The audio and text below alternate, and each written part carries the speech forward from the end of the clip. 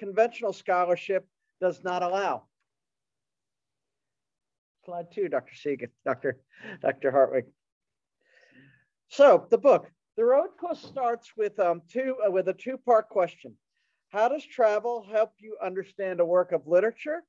And how can literature guide you to a deeper understanding of place? And these questions have both practical and pedagogical intent. I don't know if you have the same thing in Germany, but do you hear a lot about the death of the humanities? Yes? No? Enrollment is down among history majors, German majors, philosophy, yes. A lot more money goes to STEM or technological programs. This has really reached a crisis point in the United States. And I'm going to sort of make a controversial claim and say that the problem is that of your professors, that the wounds that the humanities are suffering are self-inflicted by humanities instructors. I can't think of anything less readable than literary criticism. And small wonder we've lost our audience. And one way to offer more reader-friendly publications is to tell the stories of places that you like to go. So the geographic model gets us around a really kind of tired story of early American literature. The way American literature has been taught in the past is you start with the Pilgrims up in New England, with the gray hats, and then you go to the American Revolution, three-corner hats, flute. Then you go to Edgar Allan Poe, boom, and Benjamin Franklin, and then you go to Ralph Waldo Emerson and Henry David Thoreau and the transparent eyeball. I am everything, I see all. And the problem with this story is that it doesn't really work, that there were all kinds of writings up and down the American seaboard and all across the American continent. And also, this is really important, in the United States, it's very important that we establish a past as it relates to the living present. I'm looking at many students here, and I think you agree. You're probably relieved when you're reading a 200 or 300 or 400-year-old book, and you can relate it to some present day issue, when it feels relevant and immediate and concrete. So slide 3, the road course takes a geographic approach. So next to the book's table of contents, there is a frontispiece map. That's the United States, of course. This spatial organization repeats basically how most of us would teach a course in the United States. All right, now I never stop being your English teacher. And so I'm going to try and include all the major things that a course in early American literature should include. There should be Native American traditions, Spanish writings of conquest and failure, Puritanism, the Enlightenment, Romanticism, Walt Whitman's barbaric yawp. At the same time, this spatial approach, by going around with different geographic places, allows us to break up or dissolve or not adhere to any one single historical narrative. We have lots of different points of entry into the past. But here's the catch. Traveling into literary space is not simple. You don't just go to Baltimore and find Poe. Traveling into the past is tricky business. And second, you're often going into sensitive landscapes where the wounds of the American past are still open. Things still hurt in a lot of these places we come to. So towards that end, the road course opens and closes at the low country of Georgia and South Carolina, starting with the story of the Flying African. Google that when you get home. It's really cool at Igbo Landing, IGBO Landing. Fascinating story. And it closes in circular it comes back in a circle to the 1867 book, Slave Songs of the United States, which is a classic transcription of African-American spirituals done right after the Civil War. The spirituals obviously had been around for centuries, but had never been written down before. And from there, I kind of move all over the country. If you see in the Florida, in the Southeast, La Florida, in the Southeast, I start with chronicles of these guys, Alvar Núñez Cabeza de Vaca and El Inca Garcilaso de la Vega. Garcilaso wrote the first book by a Native American mestizo about what would become the United States. I go to number 3 up in the Northeast there. That's Pennsylvania and the walking purchase of 1737 in the long history of land swindles among Europeans ripping off Native Americans. I guess the walking purchase is probably the worst, the most egregious abuse. And we look at Haudenosaunee or Iroquois treaties, which are fascinating readings. Up in the Pacific Northwest in the top left corner, we look at Coyote Trickster tales and so on, through all the different parts of American literature. Now, I'm not suggesting a simple equation between story and place. So this swooping arrow is a case in point. Literature takes us across place. Chapter 8, that arrow there, foregrounds the Mexican War of 1846 and 48. It's basically how, what is the southwestern United States, a third of the United States, basically, maybe even more, was taken from Mexico. And it's largely overshadowed by the Civil War in the United States and absent from almost all literary surveys. And in this chapter, I situate the poet Walt Whitman, who had very hawkish views about American imperialism or expansion, alongside Mesoamerican pictographs, particularly the Tira de la Peregrinación. Let's go to the next one, Dr. Hartwig. Here is a sample of the Tira de la Peregrinación.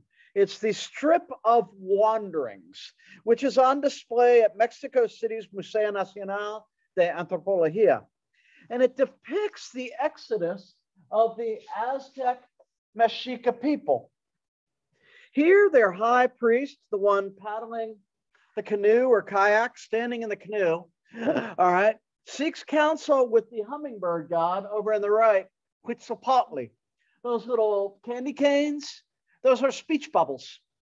And the Quetzalcoatl is telling the Aztec Mexica that they need to migrate from their traditional homeland, which is in the Four Corners, southwestern area of what is now the United States, to Tenochtitlan, which is the heart of Mexico City.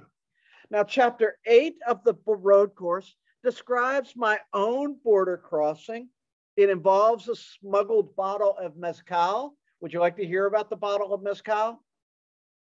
I'm not going to tell you, but I'll tell you it's a good story. Buy me a drink and I'll tell you. And I talk about that alongside foundational epics such as the Tira de la Peregrinación and Whitman's Leaves of Grass, which I talk about as a response to the invasion of Mexico. The map maker and I went through several drafts or incarnations of the frontispiece. There's a philosopher, Michel de Certeau, who writes memorably, what the map divides, the story cuts across. What the map divides, the story cuts across. And the multiple points for this chapter are not my only argument or case for mobility. If you notice number 7 on the bottom there, that's Haiti to reference John James Audubon, but I also have them up there in Kentucky, in the middle of the country. 9 up in the top right is Phyllis Wheatley, who is a poet out of Boston, but I happened to be reading her while on a circumpolar flight on the way to China. Again, you can't really just say, oh, I'm going to go Baltimore and read Poe. The stories move around a lot more than that. Also, texts carry us from topographical into political statements, into political spaces. So chapter 8 closes the link between the Mexican War and Donald J. Trump. Aztlan, you may know, is both the mythic homeland of the Aztec Mexica and a significant touchstone today.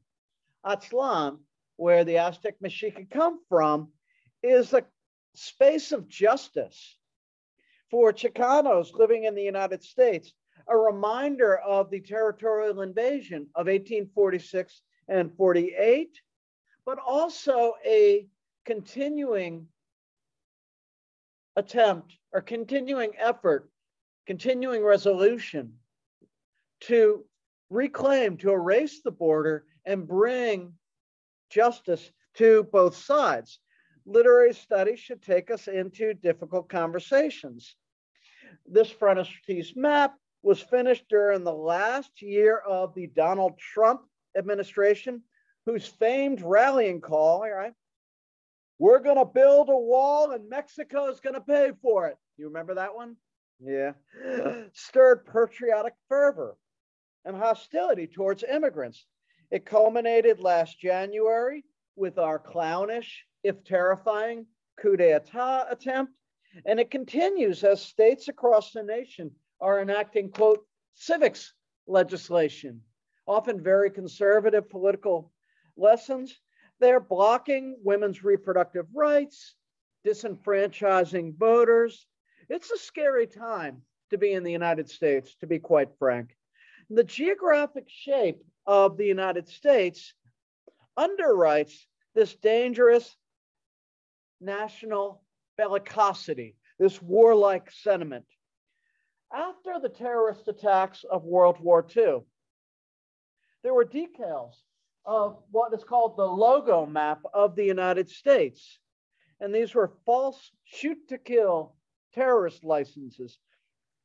These special issue stickers set violent action above the rules. No bag limit. That means like you can take as many terrorists, you can kill as many terrorists as you want. Tagging not required. You don't have to register with the government all the terrorists that you kill. And not coincidentally, the idea that there were not any rules to your violence paralleled George W. Bush's unwarranted invasion of Iraq. Why did the United States invade Iraq? I don't know, they wanted to.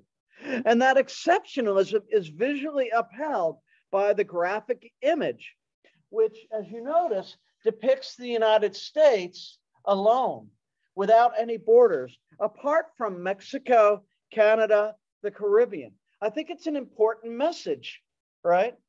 Being the United States being the only, we're one of 3 nations in the world that call football, the game of football, soccer. Yes, and the same thing, that the United States thinks of itself as a special place, as a part.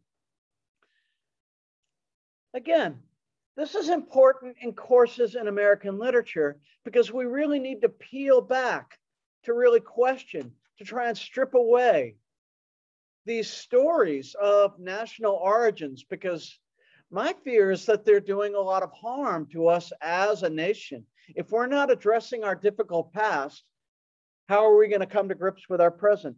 So that leads to part 2 of the little talk, this little talk, theory. Let's go with number 5. All right. And that begins theorizing our ideas of space. How, in short, is space produced? I want everyone to put on your philosopher cap for a second. How do you, and that to come back to my framing questions. What can literature tell us about a place? And how does travel guide us to a literary work? This guy, Henri Lefebvre, wrote a celebrated book called The Production of Space, which fused together post-structuralism, which was all really about ideas, ideas upon ideas, and Marxist materialism. And that provided a pivot between physical travel and imaginative space. Now, there may be a handful of people here who have read Foucault, read Lefebvre, and Go back into your memory bank, Dr. Hartwig. Have you? Yes. All right, at one point. Or maybe you're hearing this idea for the first time. So I'm going to try and explain the trialectic to you in a very basic way. The first thing I want you to think about is space is an historical product. Space is invented. Space is produced. At the most basic level, economics secrete space. The real estate developer colludes with the railroad company to decide where the stops go. Y'all with me? So if you really want to understand space, follow the money. Space is economic relations down to the brick and mortar. Y'all with me on this? The second level of space is representations of space. And that is space as it's reinforced or reinvented or created through urban planning in a lot of ways. So the art museum goes here. The garbage dump goes there. In the 1960s and 70s, our interstate system went through largely poor, often African-American neighborhoods. Here in the symbolic heart of Siegen, there is the creation of a Siegenness. I don't know if that's the right word, but little local identity.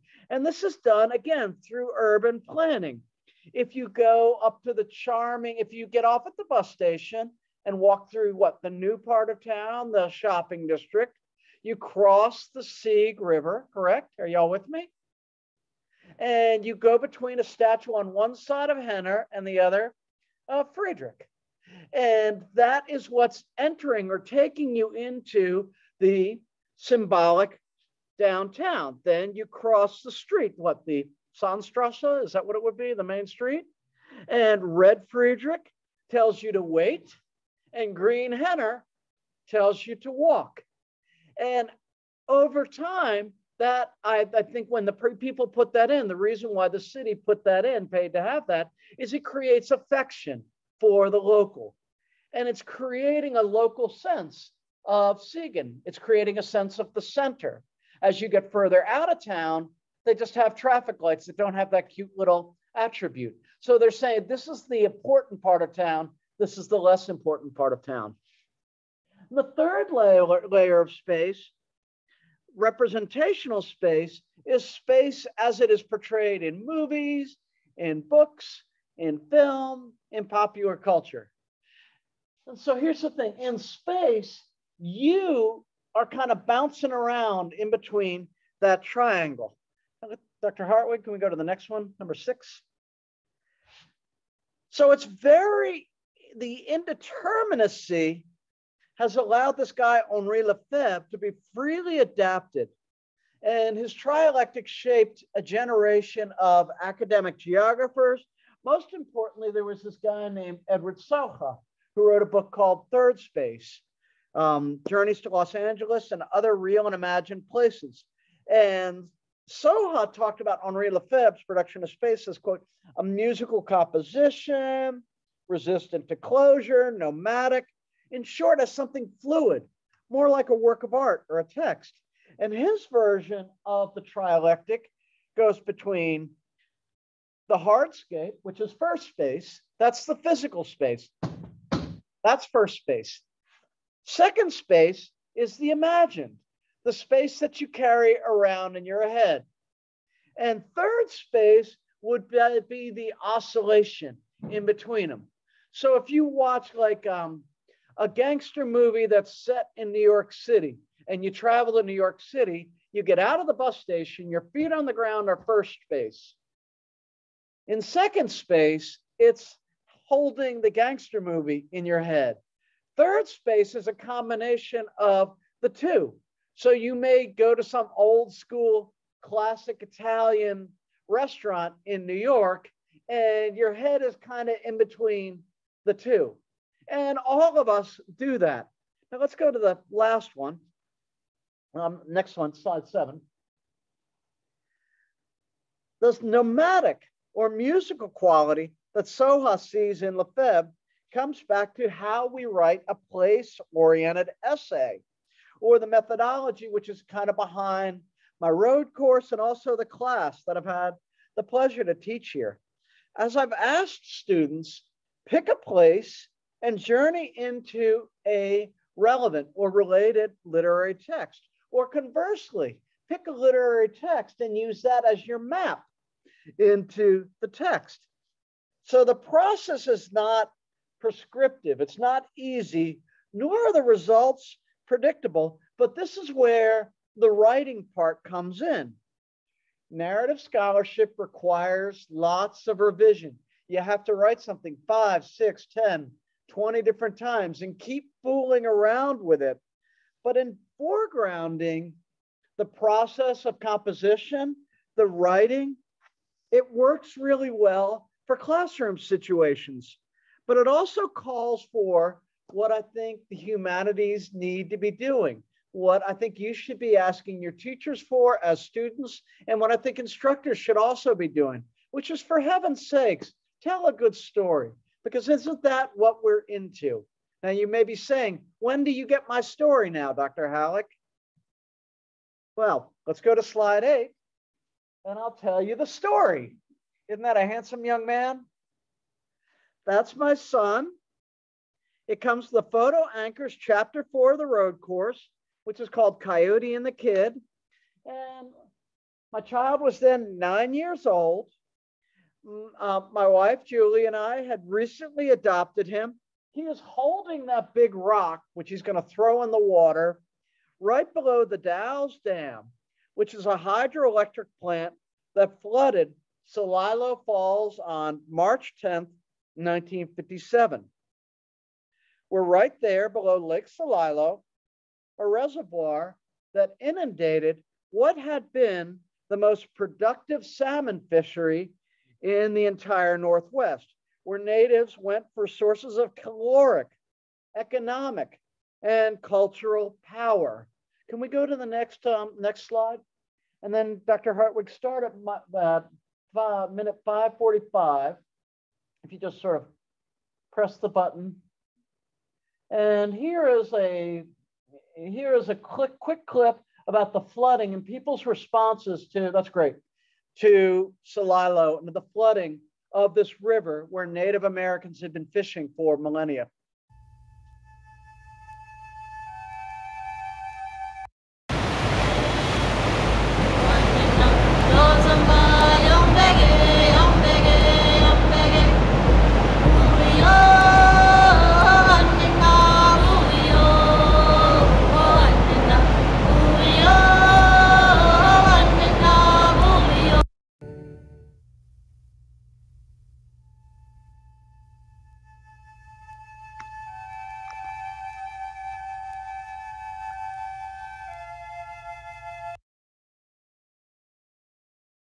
I have to admit people to the room.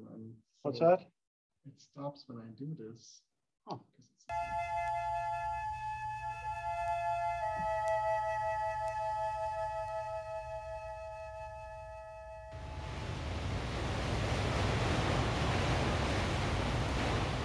It was one of our clear, cloudless days.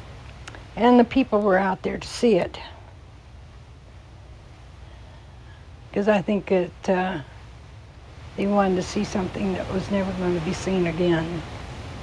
My dad was working on the railroad. He took me out of school, brought me in the car over here, and I remember watching the water come up. It was like a bad dream, like, could this really happen, you know?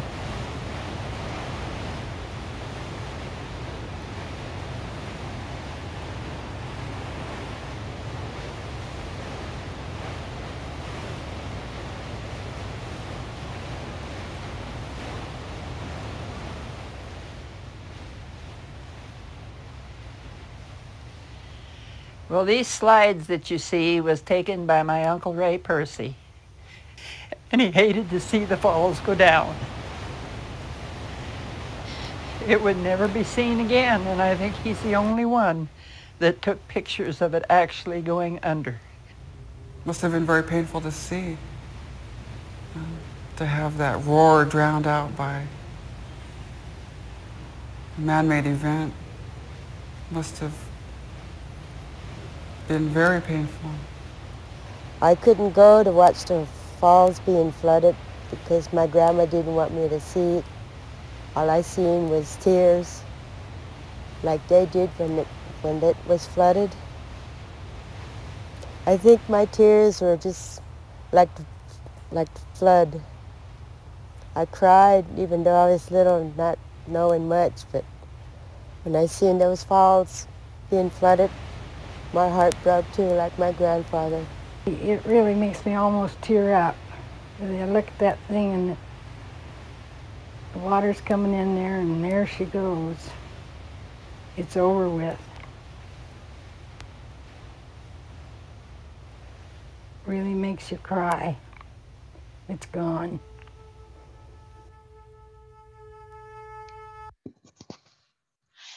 Let's go to the next one, Dr. Hartwig. Thank you. So again, what happened is Native Americans throughout the Pacific Northwest have been fishing for salmon along the Columbia River. On 1957, a dam was built. The salmon were cut off. Really tragic. I can't watch that video without tearing, and I've seen it many times, and I already know the story. And really perpetrated by the U.S. Army Corps of Engineers. And it makes it even worse for me that it really represents but one single mark in these centuries-long attack of Euro-Americans and Americans from 1492 to the present on Native people. The problem, that's a broad sweep, right? We have 300-400 years attack of racism and just hostility and colonization. How do you talk about that focus?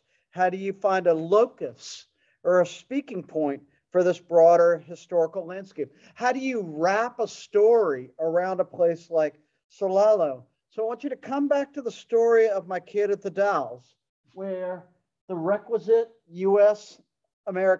flag is painted in a permanent wave on a concrete dam. With this chapter, ironically, I did not start out in search of Solalo Falls.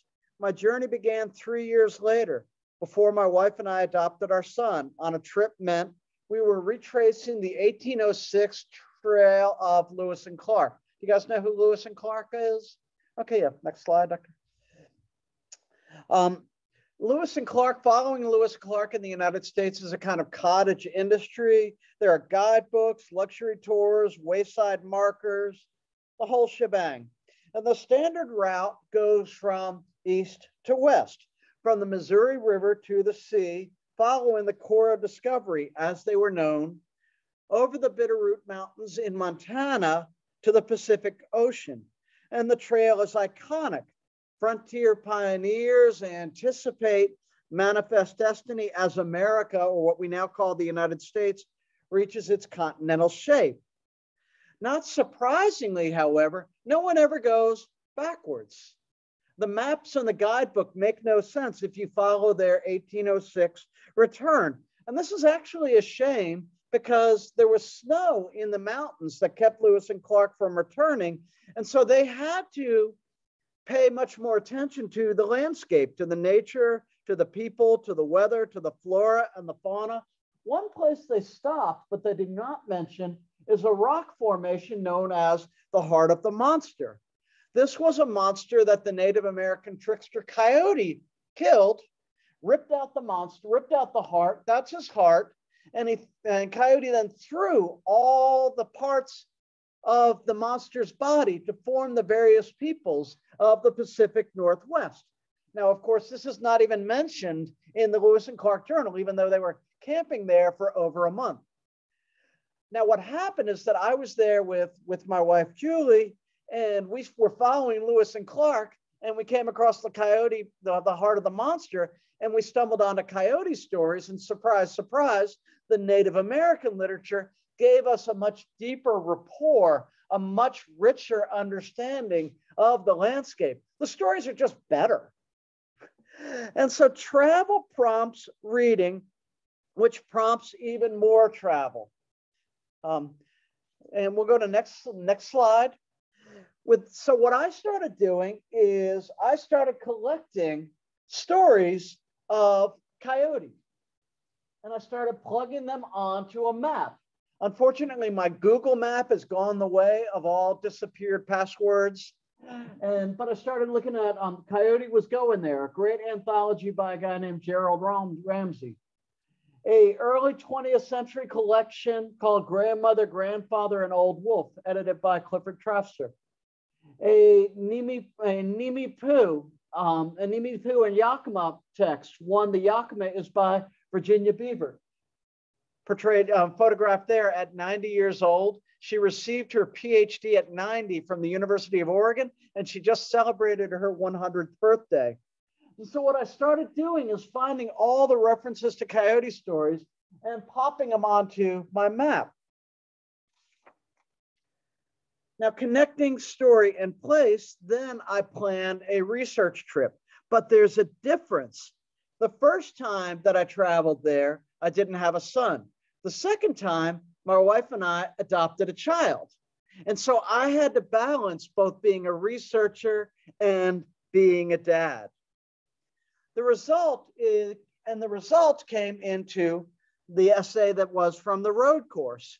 And what I discovered is that it's not just about land and stories or land, environment, and the legends. It's also the role of the parent in holding it together. And honestly, I never would have reached that association if I hadn't been traveling with a kid. You with me? Like, that experience made it. And I found a story for it. Okay? The story is actually not just about research, but it's about Vyvanse. Y'all know what Vyvanse is? It's Ritalin. Everyone know what Ritalin is?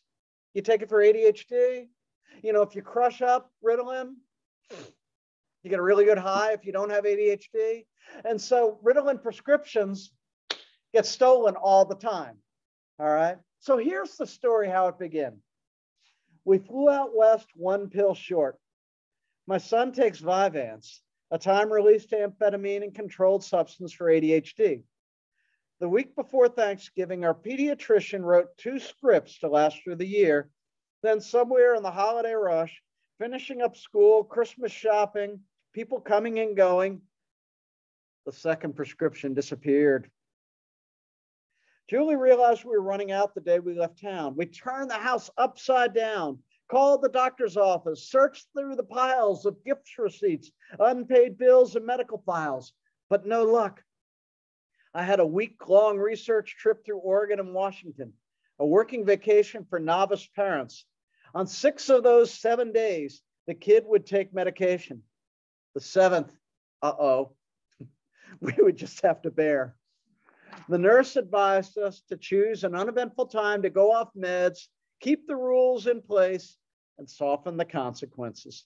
So that's the essay's narrative hook. That's the story, the missing pill. As you read the chapter, you're wondering, what are they going to do when the kid isn't taking his medication, and how are the parents going to wig out? The answer was, by the way, a big old bottle of white wine, but I don't want to get into that. The hook also is, what role do coyote stories serve? And coyote stories serve a healing function, and coyote is medicine. The stories are not just sights for the literary tourist, the chapter continues. They date back from time immemorial. Early ethnographers first set the dry bones of these tales to paper in the early 20th century, and a range of scholarly as well as creative types.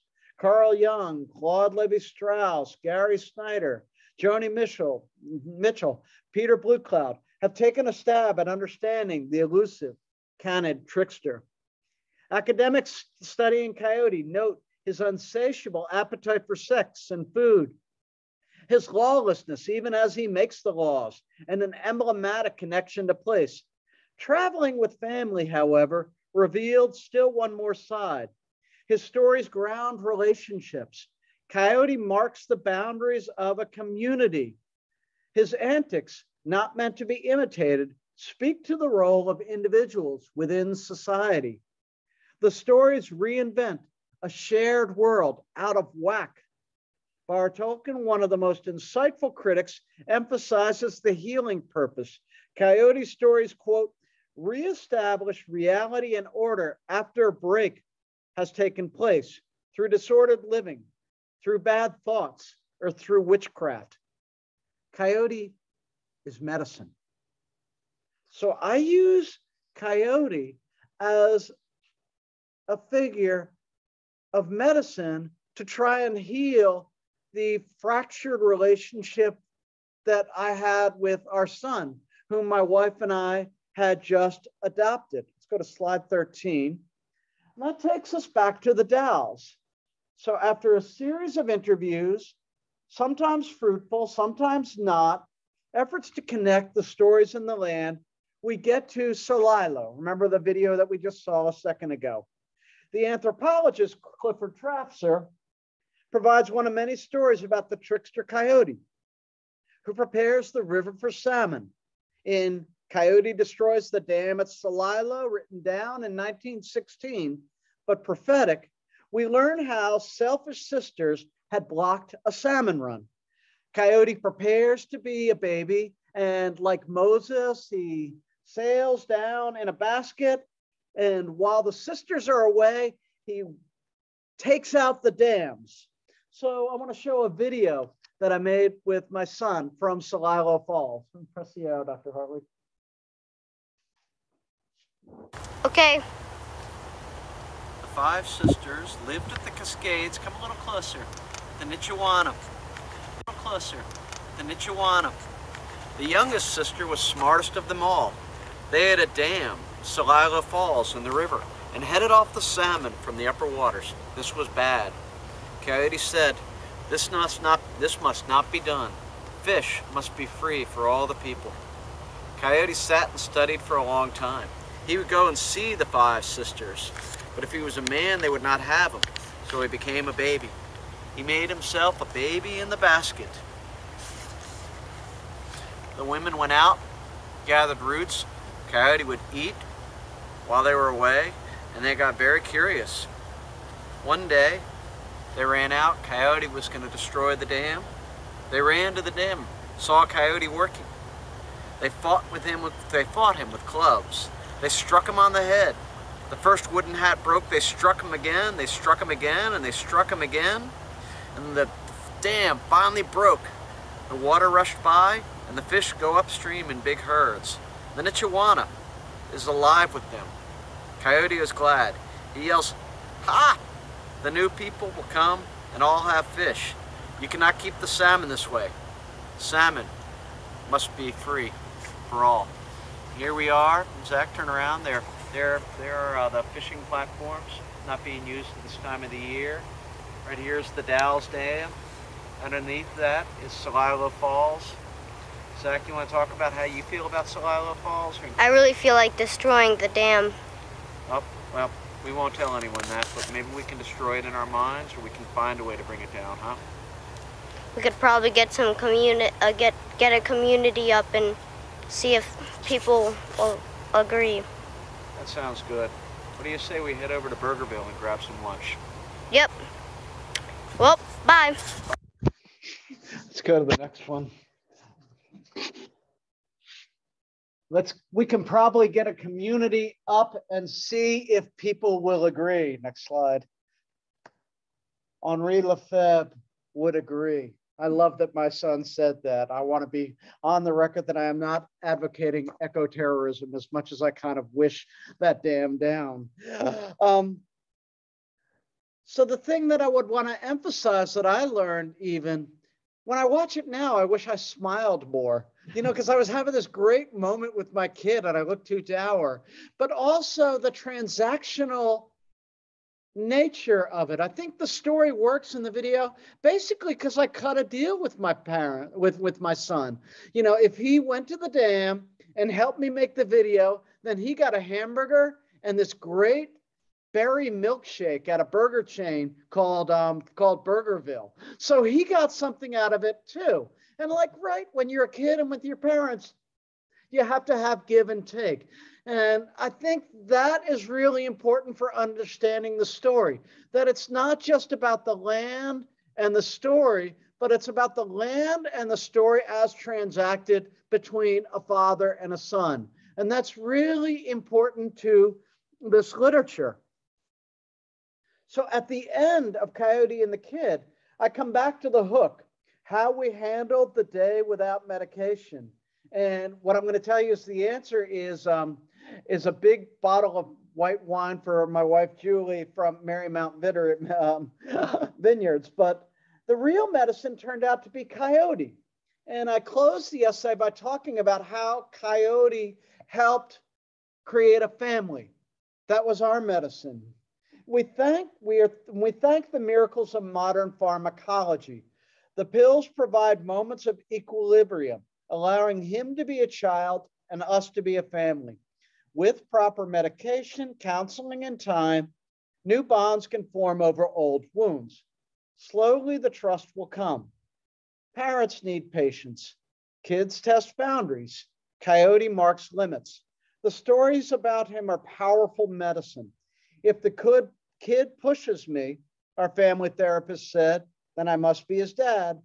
To remake his world, to shape his mental landscape and rechannel the neural pathways in his brain, we must give from the root.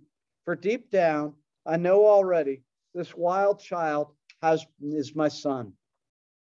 So I knew lots of things before I traveled out west. I knew there was a connection between land and story. I knew that there was a case of environmental racism that led to the dam being eliminated. But I already knew that before I got on the plane.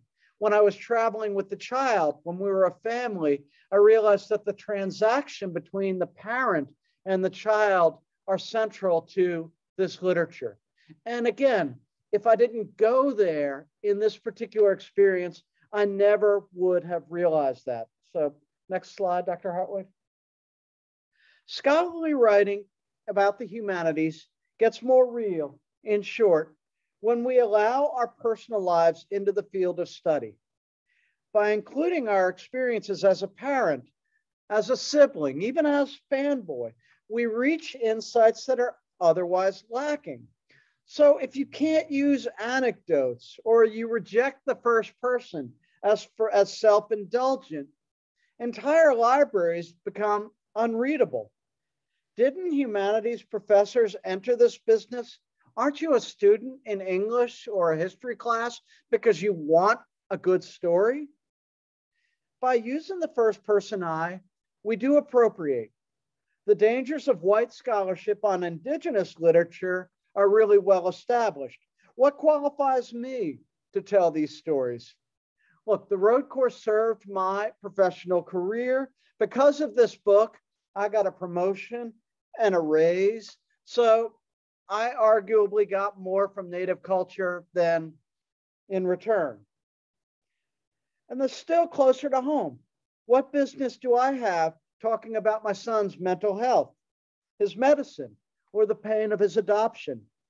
As the road course, that book, inched towards publication, I very carefully shared chapters with my family members. My son, 19 by this time, had full license to redact or kill Coyote and the Kid. That would have, I would have died because it really is the best chapter in the entire book. But I said to him, you don't want this told, that's your decision. Other chapters incriminated family members. I really dealt with some painful issues that I have with my father. And I had to kind of distribute bit by bit. I went to my sister, then my eldest brother, and then the next, as I slowly kind of outed myself that I had written this chapter. Also, the peer review was very painful. I expected colleagues to really challenge me on my sense of white privilege, especially when talking about race relations in the South. But I got this really unexpected feminist critique, the dreaded reader number 2, we call it in academic circles, who cringed at the internal sexism in my narrative frame. And so to these challenges, to the difficulty, the complications, the headaches and the heartaches, I say yes. Writing about culture should not be safe. A shortcoming of literary scholarship is the moral posturing. All right, we all try and pretend we're perfect Why not foreground our uphill learning curve? When we travel, we learn. It's the oldest narrative formula in the book. Person goes someplace, person learns something. The journey with a text in the end doesn't look past our own failures. Travel keeps it real. We finish then with a criticism that's more engaging, that's harder to write, that's more painful, that also is more fun. Thank you very much.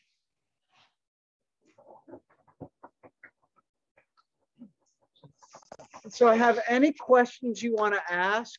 You can ask about the mezcal. You can ask about Salilo